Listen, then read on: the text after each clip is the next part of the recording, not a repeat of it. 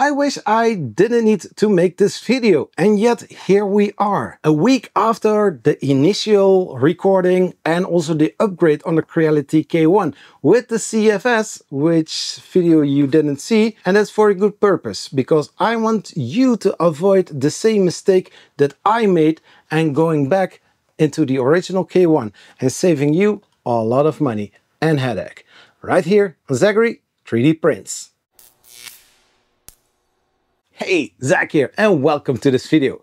Yeah, the Creality K1 with the CFS upgrade. It looked on paper so amazing, and I was really looking forward to have this printer printing in multiple colors. And yet it didn't happen. It's even back to its original state. Now, there were some issues that I encountered during the whole assembly, and I do want to show you also for the maybe purpose of the entertainment. You can watch those as well. That are some pictures that I shoot during the installation.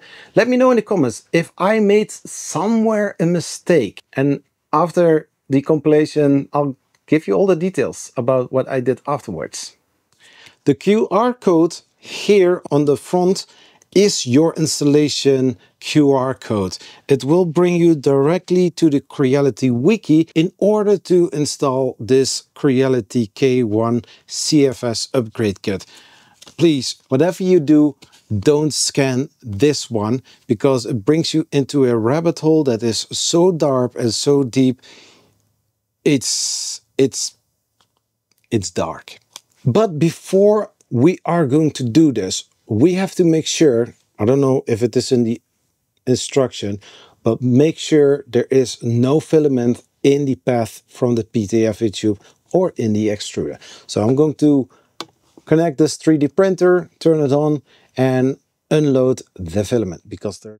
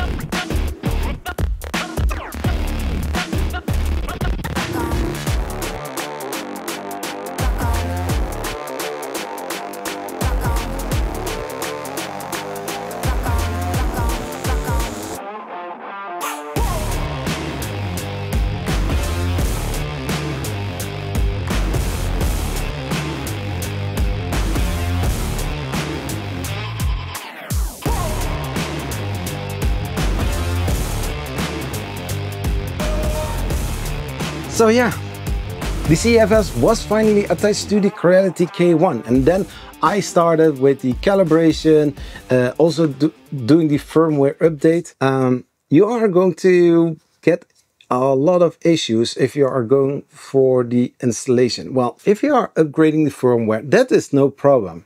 You are going to add the multicolor system from Creality on your K1. The thing is, however, I was going into all the things that I needed to do, also for the purge bucket and all the other stuff, bed leveling, everything I done according to what I supposed to do. I got every single time a filament in the extruder message. I looked online, I looked to my assembly, I looked if some wires were, you know, pinched or something. No, everything I have done, I did correctly. I unscrewed the extruder, I think probably 15 times, where the 15th time was back into its original shape. Because you are taking the filament detection from the backside out, and because of the firmware update, the filament breakage detection or sensor is now sitting inside of the extruder for the CFS upgrade. Now that is all fine. Filament goes in, you get a blue light and it detects filament. But what if it doesn't light up?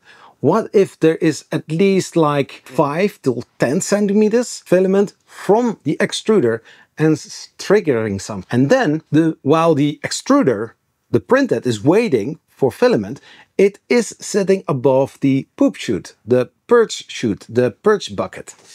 Yeah, well, that caused also a lot of noise, because some moment everything turns into black, it goes into a safe mode, and then you have to turn off the printer, turn it back on.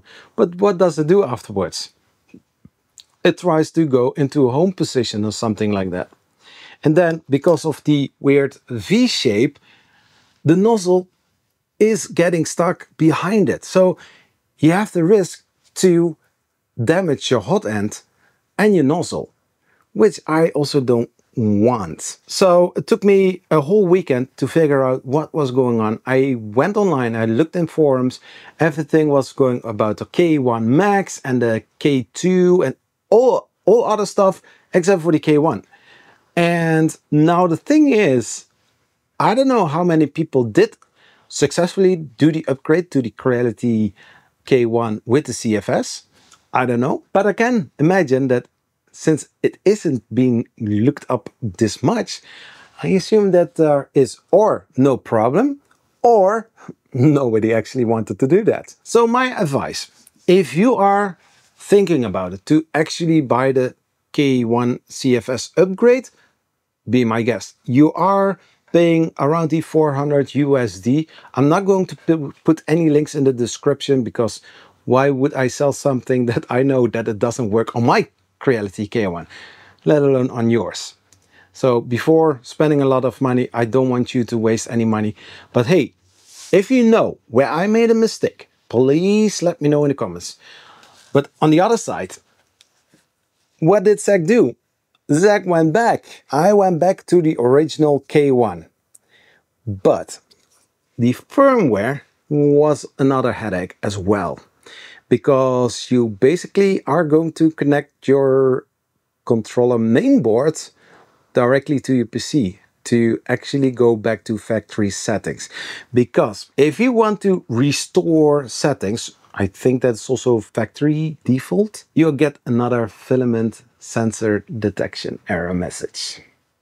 And since you have planned everything backwards, I tried to do that as well when I had the other extruder on there, and also there I had the same issue. I don't want to spend another hour explaining what happened during the installation. You have to download several things and then you need to connect it. Best is to take all wires out, because there are two buttons that are not really accessible. I printed a Banshee on it to check if everything is well. Everything is back to its original state. Maybe in the future I'm going to redo it, but going through the same headache again, I don't think so. Hey, if you made it this far in this video, you are amazing. Hey, Even though I didn't give you any good news, smash that like button. If you're not subscribed, subscribe. And then amazing thanks for the Patreon supporters and the YouTube channel members. You are amazing. See you next time. Peace. Bye-bye.